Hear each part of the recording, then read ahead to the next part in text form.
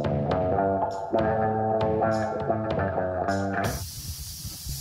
y'all, it's Jeff Roski here in the new Janky workshop. Sorry for the background noise. My neighbors are blowing out their sprinklers.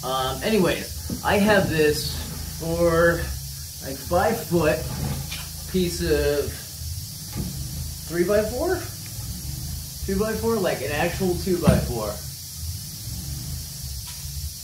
And it is old and moldy and gorgeous. I think I'm gonna make another lamp out of it. So let's do that.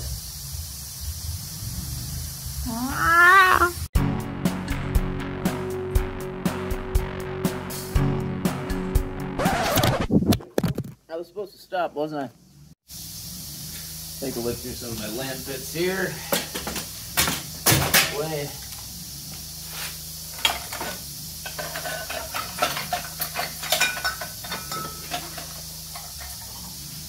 These sconces.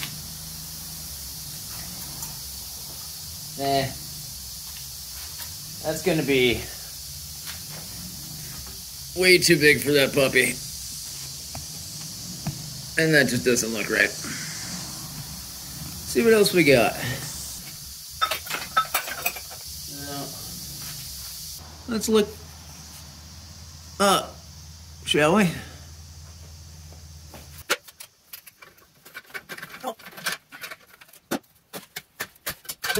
See what we have here. We have a... Jeff, this is Jeff from the future. Don't do it. You don't know what you're doing. Don't do it. Carpenter division. But I guess you've already done it anyway, so I would to show what you did wrong. Electronic Technologies, Inc., Charlottesville, Virginia. Model F5100. Serial number's been filed off. Must be stolen. Let's see how this thing looks. I don't even know if it fires up and it's just got one single cord coming out, so we're going to figure that out. But, ooh. That has a nice fitment. That kind of fits on there, nice. It's got tabs here to accept screws. I also probably want something there. And the question is, does it face up or down? I think it's going to face down. And I think I'll do another steel plate bottom like I did with that other lamp. So, let's get to playing with the wires, see what happens.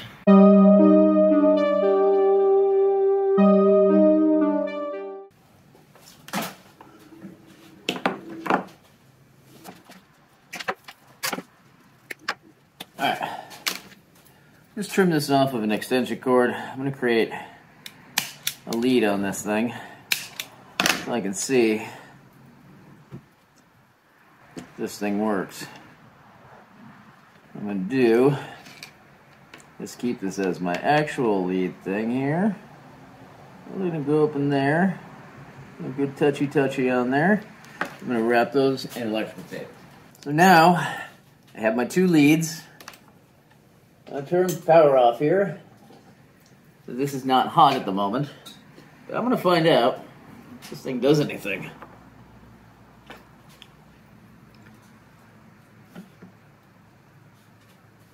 Alright, power on. Oh.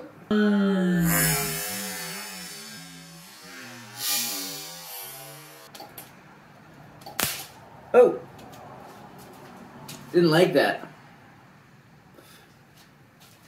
That's smoke. Flame Q? Whatever that is. It arced and welded it onto here. That is stuck. No, now it's not. That's where our sparks came from. It arced between the two. So that's not the way to hook this up. Figure out plan B.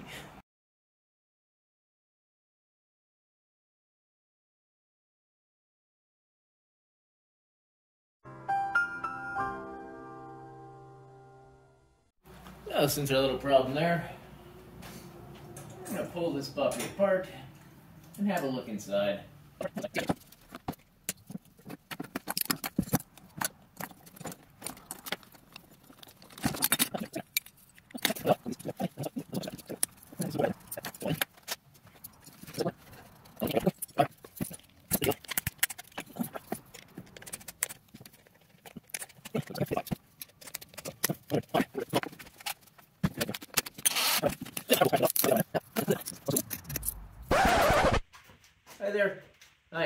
it's Jeff from the future.